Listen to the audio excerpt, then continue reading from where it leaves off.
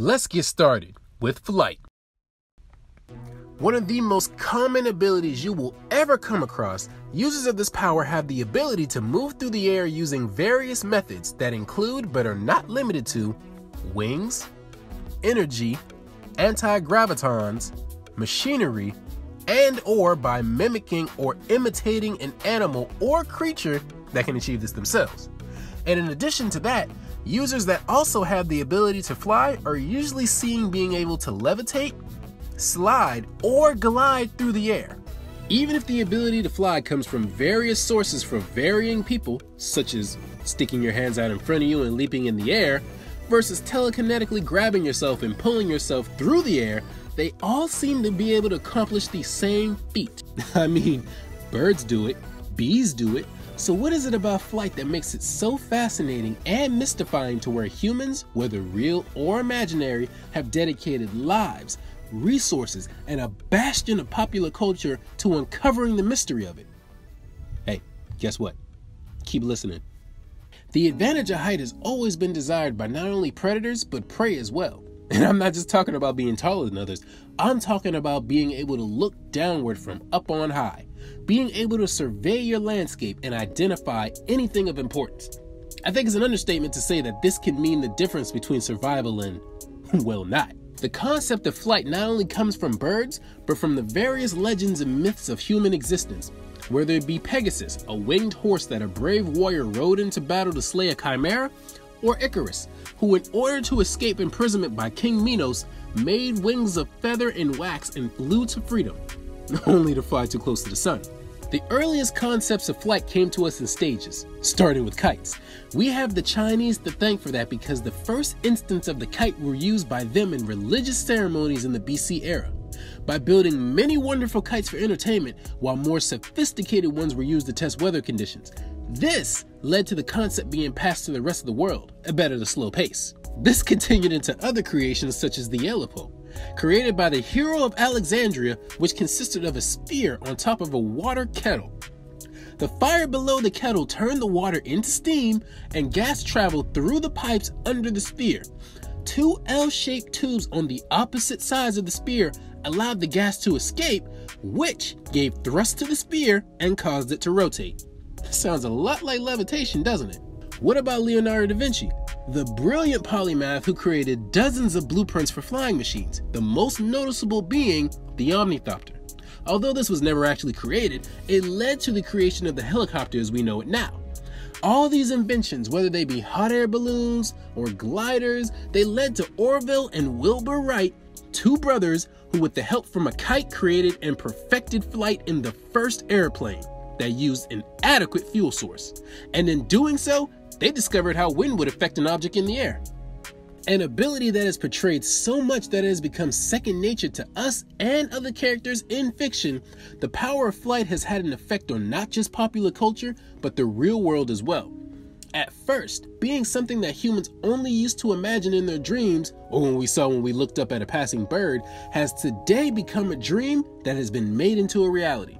As the creation of aeronautics, the study of science of flight, has made tremendous headway in designing an airplane or flying machine for actual flight. This allows us measly humans the ability to conquer the sky and no longer play second fiddle to any flying creature. Now it goes without saying that all humans are subject to realism. You know, the undeniability of the many harsh truths in this world. Whether you choose to acknowledge that or not, that's another matter. That's where idioms such as both feet on the ground or don't let the grass grow beneath your feet come from. It cements the truth of all humans and their limits, the practical, the pragmatic, and the prudent gospel of the world that states humans are destined to live their lives roaming the earth, searching for meaning, and can only look up and wonder at the birds and the bugs who don't seem to share these limitations or restrictions. As we continue to stare upward, even when confused or downtrodden, we imagine flying away, leaving all of our problems behind, as this can and oftentimes will offer us a way out of rules and restrictions of our mundane lives. And that's what the power of flight symbolically represents: imagination and hope. An ability like this is often associated with freedom, in the most metaphorical and metaphysical sense, the power to be unrestricted and untethered to earthly problems. And because we humans have annotated flight with the concept of otherworldliness, faith, grace, and superiority. Wait, why superiority? Simple, because of hierarchy. Things that appear to be taller, bigger, or higher than us instill a sense of unattainability, and all humans loathe to be looked down upon. Or is it just me? We relate this to things that share those majestic qualities, such as angels, spirits, birds, or even divine beings. And the psychology behind it is pretty easy to grasp. Not that I'm a psychologist or anything, but putting it simply, doing things such as walking to get where you need to go, climbing to get over something, or running to evade danger takes effort. And that's what makes life miserable. Whether you enjoy that aspect of it or not, the force that humans exert, it demeans us in some way or fashion. When we see something glide or soar through the air almost effortlessly, the appearance of weightlessness, whether that's true or not, gives us wonder, while at the same time filling us with envy at our own shortcomings as a species. Users of this power are normally seen to be extremely positive, pure, almost carrying a regal, ethereal, or mysterious presence. They tend to represent advancement and efficiency, with colors that range from white, yellow, golden blue, heck, let's throw in a silver or a shiny gray for safe measure. But in all honesty, an ability this well known comes in many shapes and forms, and that would reflect on the users as well, who aren't portrayed in any particular role or fashion style. I mean, maybe a cape, but in addition to that, there's no consistent factor for an ability like this. Only that it allows the user to travel through the air via whatever methods they can use to accomplish this. Normally a stock superpower in whatever setting or genre it's placed in, meaning a give me power, users of this ability are normally paired with super strength, which creates the famous flying brick trope. I don't think I have to say who that applies to. You don't know, go pick up a book. You should be ashamed of yourself. God. In less modern settings, the ability is associated with magical, ethereal, or supernatural properties, while more modern settings apply the theory of technology or science to provide an explanation of his method. But like I said earlier, this ability can be mimicked or imitated with almost any other ability if the user is creative enough. Users are usually portrayed having high speed and mobility as well as dexterity, but without the combination of other powers, they'll usually be lacking in any other department, making them not so specialized. Now with the power of flight comes the ability to grow or produce wings with wing manifestation, if applicable to your power. Being able to initiate combat in the air as easy if you were on the ground with aerial combat mastery. The user can perform aerobatic stunts while flying, such as turns, loops, barrel rolls, spins, and fly in any position that the user finds themselves in with aerobatics. They're able to cause themselves or other objects to hover or float in the air unassisted with levitation. They can move through the air or other gases without wind or gas currents affecting their movement with gaseous current defiance and gaseous movement. They're able to sail through the air at a slower pace than falling without being able to apply any thrust to extend their own flight with gliding. And they're able to do the same thing but on a surface of an object with sliding. Users are also able to jump indefinitely and repeatedly while midair and not making contact with any solid surface with infinite jumping. And that's just the beginning. More advanced users are capable of high-speed flight, the ability to fly at higher speeds. Who wrote this again?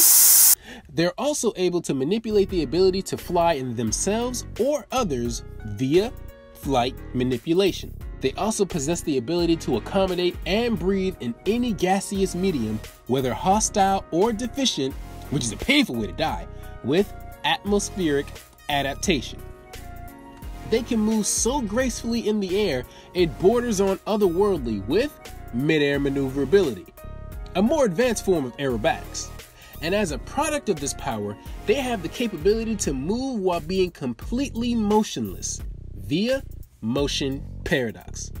Now, this ability can get a little confusing for those less knowledgeable, so let's take some time to get this straight. If you're having trouble with this, think of an advanced form of levitation. You yourself don't move a muscle, but you're still able to proceed through the air or on land at your fastest speed. This is mainly used for dramatic effect to show that the character is barely putting any effort into flying. But the best of the best users of this power are capable of magical flight. You know, flying using magic or some kind of magical energy. Flying using your own life source with life force flight. They're also able to laugh at Sir Isaac Newton himself and perform Newtonian motion defiance.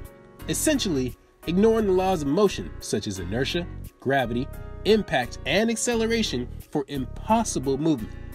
And as long as we're making Sir Isaac Newton turn in his grave, let's add self-exertion, the ability to exert a force on yourself without the need of another object, or pushing on another surface. And last but certainly not least, we have interstellar travel. Being able to travel in the never-ending, soul-crushing empty void of space unaided. Where'd I get that from? I feel like I got that from something. And there you have it. Flight, in a nutshell. An ability that has sparked wonder in the hearts and minds of all who've heard and seen it in action. It'd be hard to believe that a seemingly simple power like this would have as many applications as it does. It certainly surprised me, but if you think about it, it makes sense. Flying's all fun and games until you run out of oxygen, as the majority of it that we freely breathe stays pretty close to the ground. Meaning, the higher that you get, the less concentrated you'll find it. And if you don't have a body that can handle the different atmospheric pressures and temperatures, meaning no flight suits, that'll give you another reason to believe you can't touch the sky. And forget thinking about it every night and day. With no wings or anything to propel you, you can't fly away. But no, seriously, flying at super speeds without a host of secondary superpowers wouldn't even make this feasible. I.e., you wouldn't survive a high-speed trip to the store. Couple all that with the inability to control or change directions while in the air, and forget trying to carry another person while flying, because if you can't carry them on the ground, you aren't carrying them in the air. And if you can't survive in space, please don't fly there, unless... I think you see where I'm going with this. This power needs other abilities in conjunction with it to make it even as interesting as we see it on TV. And now, with all that out of the way, it's time to place this ability on the scale. Flight has dozens of applications inspired by hopes and dreams. From initial liftoff to soaring through the sky, the ability to fly is one desired by all. But without a host of secondary powers, this power isn't as impressive as one might think. But taking in all the possible applications, it's still pretty useful. So, on a scale of 1 to 10, the Shea scaling system gives this power a soaring 4. Great if you hit the superpower lottery with this power, but if not, completely unimpressive.